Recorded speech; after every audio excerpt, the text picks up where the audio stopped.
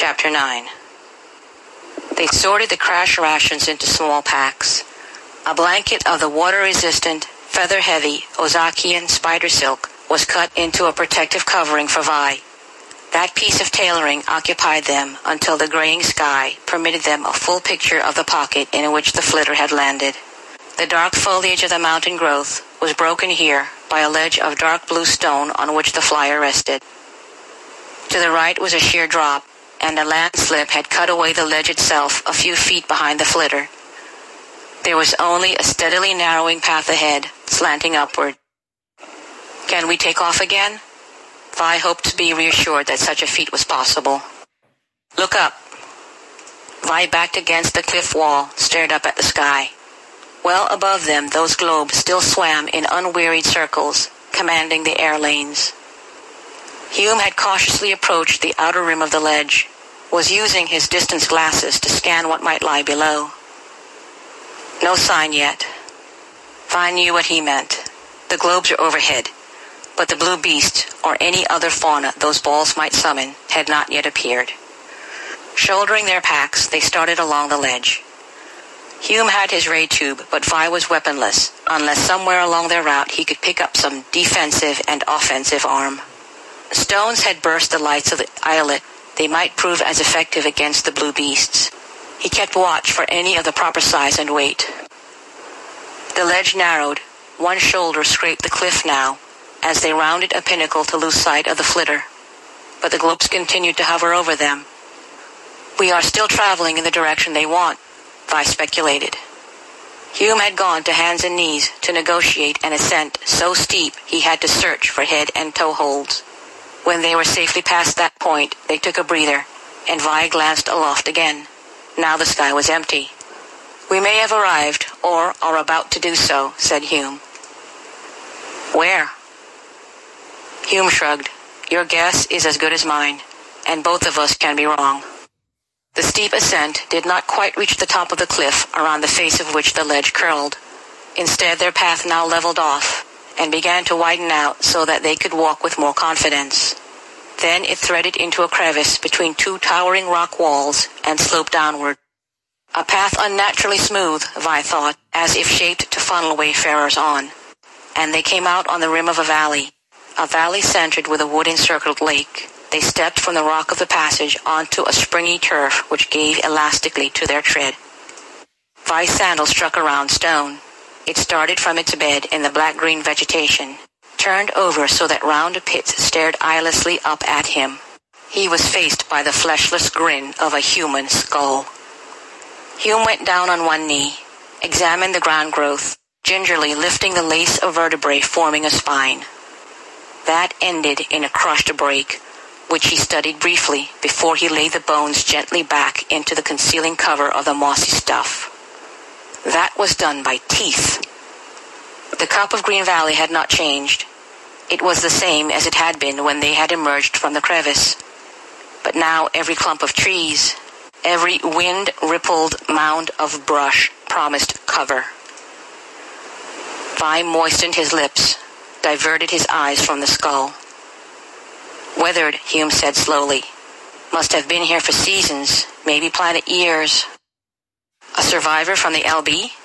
Yet this spot lay days of travel from that clearing back in the plains. How did he get here? Probably the same way we would have had we not holed up on that river island. Driven. Perhaps the lone human on Jumala herded up into this dead-end valley by the globes or the blue beasts. This process must have been in action for some time. Why? I can give you two reasons. Hume studied the nearest trees narrowly. First, for some purpose, whatever we are up against wants all interlopers moved out of the lowlands into this section, either to imprison them or to keep them under surveillance. Second, he hesitated. Vi's own imagination supplied a second reason, a revolting one he tried to deny to himself, even as he put it into words. That broken spine, food. Vi wanted Hume to contradict him, but the hunter only glanced around, his expression already sufficient answer. "Let's get out of here." Vi was fighting down panic with every ounce of control he could summon, trying not to bolt for the crevice, but he knew he could not force himself any farther into that sinister valley. "If we can," Hume's words lingered direly in his ears. Stones had smashed the globes by the river. If they still waited out there, Vi was willing to try and break them with his bare hands, should escape demand such action. Hume must have agreed with those thoughts. He was already taking long strides back to the cliff entrance. But that door was closed. Hume's foot, raised for the last step toward the crevice corridor, struck an invisible obstruction. He reeled back, clutching at Vi's shoulder. "Something's there." The younger man put out his hand questingly. What his fingers flattened against was not a tight, solid surface, but rather an unseen elastic curtain, which gave a little under his prodding and then grew taut again. Together they explored by touch what they could not see. The crevice through which they had entered was now closed with a curtain they could not pierce or break. Hume tried his ray tube. They watched thin flame run up and down that invisible barrier, but not destroy it. Hume relooped the tube. "Their trap is sprung. There may be another way out," but Vi was already despondently sure there was not. Those who had rigged this trap would leave no bolt holes. But because they were human and refused to accept the inevitable without a fight, the captives set off, not down into the curve of the cup, but along its slope. Tongues of brush and tree clumps brought about detours which forced them slowly downward. They were well away from the crevice when Hume halted, flung up a hand in silent warning. Vi listened, trying to pick up the sound which had alarmed his companion. It was as Vi strained to catch a betraying noise that he was first conscious of what he did not hear.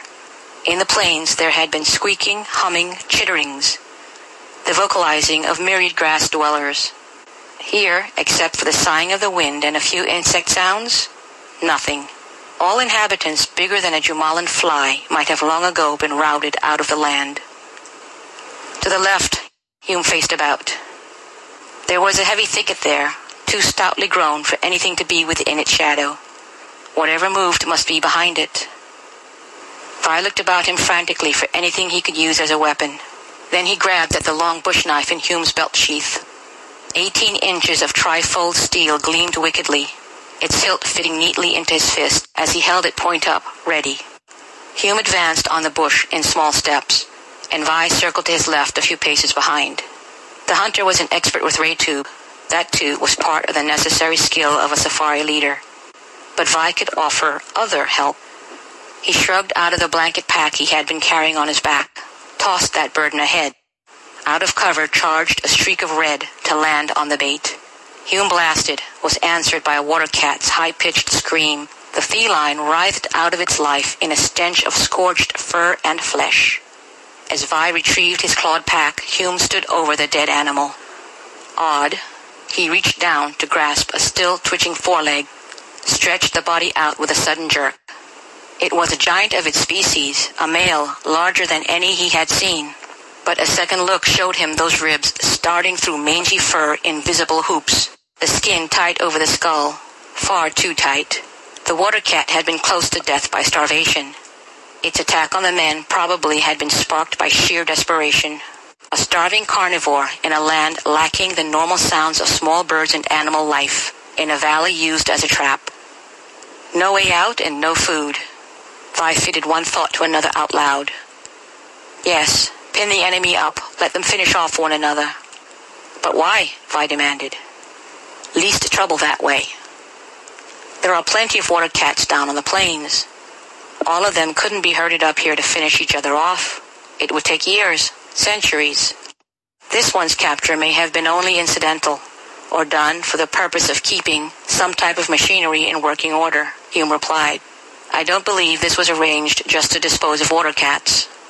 Suppose this was started a long time ago, and those who did it are gone. So now it goes on working without any real intelligence behind it. That could be the answer, couldn't it? Some process triggers into action when a ship sets down on this portion of Jumala. Maybe when one planet's under certain conditions only? Yes, that makes sense. Only why wasn't the first patrol explorer flaming in here caught? And the survey team? We were here for months, cataloging, mapping, not a whisper of any such trouble. That dead man, he's been here a long time. And when did the Largo drift disappear? 5, 6 years ago. But I can't give you any answers. I have none. It began as a low hum, hardly to be distinguished from the distant howling of the wind. Then it slid upscale until the thin wail became an ululating scream, torturing the ears, dragging out of hiding those fears of a man confronting the unknown in the dark. Hume tugged at Vi, drew the other by force back into the brush. Scratched, laced raw by the whip of branches, they stood in a small hollow with a drift of leaves high about their ankles. And the hunter pulled into place the portions of growth they had dislodged in their passage into the thicket's heart. Through gaps they could see the opening where lay the body of the water cat. The wail was cut off short, that cessation in itself a warning. Vi's body, touching earth with knee and hand as he crouched, picked up a vibration. Whatever came towards them walked heavily. Did the smell of death draw it now? Or had it trailed them from the closed gate? Hume's breath hissed lightly between his teeth. He was sighting the ray tube through a leaf gap. A snuffling, heavier than a man's panting. A vast blot, which was neither clearly paw nor hand, swept aside leaves and branches on the other side of the small clearing, tearing them casually from the shrubs. What shuffled into the open might be a cousin of the blue beasts, but where they had given only an impression of brutal menace, this was savagery incarnate. Taller than Hume, but hunched forward in its necklace outline, the thing was a monster. And over the round of the lower jaw, tusks protruded in ugly promise. Being carnivorous and hungry, it scooped up the body of the water cat and fed without any prolonged ceremony. Vi, remembering the crushed spine of the human skeleton, was sickened. Done, it reared on hind feet once again. The pear-shaped head swung in their direction. Vi was half certain he had seen that tube nose expand to test the air and scent them. Hume pressed the button of the ray tube. That soundless spear of death struck in midsection of that barrel body. The thing howled, threw itself in a mad forward rush at their bush. Hume snapped a second blast at the head, and the fuzz covering it blackened. Missing them by a precious foot, the creature crashed straight on through the thicket, coming to its knees, writhing in a rising chorus of howls. The men broke out of cover, raced into the open where they took refuge behind a chimney of rock half detached from the parent cliff. Down the slope, the bushes were still wildly agitated. What was that? Vi got out between sobbing breaths. Maybe a guardian, or a patrol stationed to dispose of any catch. Probably not alone either. Hume fingered his ray tube. And I am down to one full charge. Just one. Vi turned the knife he held around in his fingers, tried to imagine how one could face up to one of those tusked monsters with only this for a weapon. But if that thing had companions, none were coming in answer to its dying wails.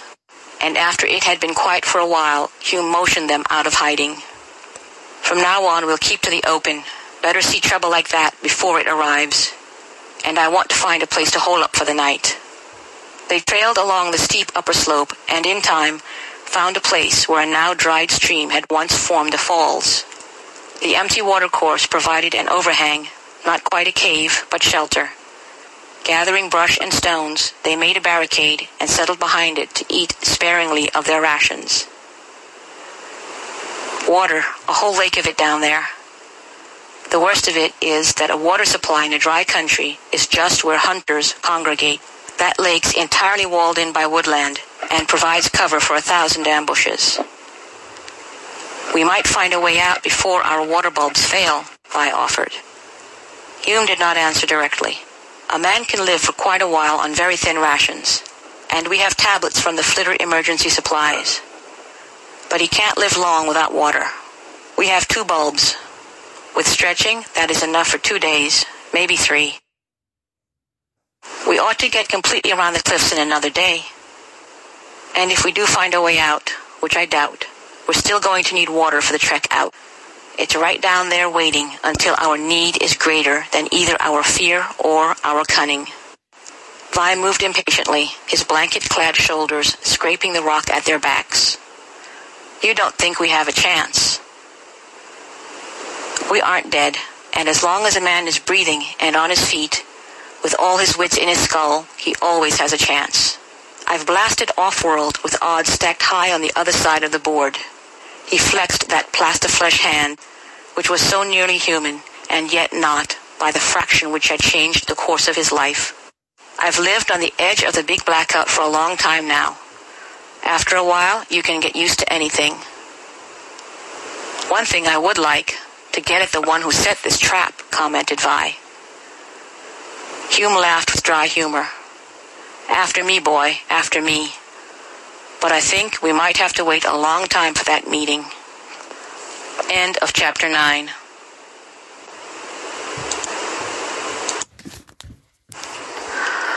Chapter 10 of Star Hunter.